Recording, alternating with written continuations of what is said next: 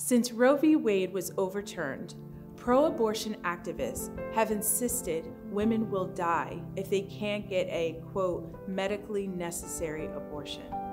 These fear tactics are flat-out lies. Let's set the record straight. Abortion is never medically necessary.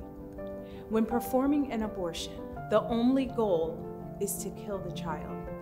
If a pregnant mother is facing a critical health issue that demands intervention, there are always procedures to save the life of the mother that don't include the intentional killing of a child. In these scenarios, we must recognize that sadly, sometimes the babies don't make it. These treatments are not abortions. In many life-threatening situations for the mother, simply delivering the baby early by induction or C-section is the best course of action. The mother's life is saved, and many times the baby does survive. In the case of an ectopic pregnancy, there is unfortunately no way to save the life of the child.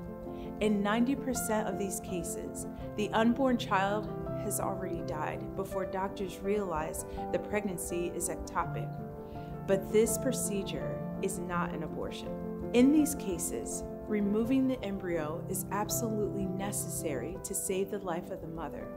Without treatment, both mother and child die. But again, this is not an abortion because it doesn't stop a beating heart. Now you have the facts. Abortion is never medically necessary. Abortion is never justified. For more information, please visit fpiw.org.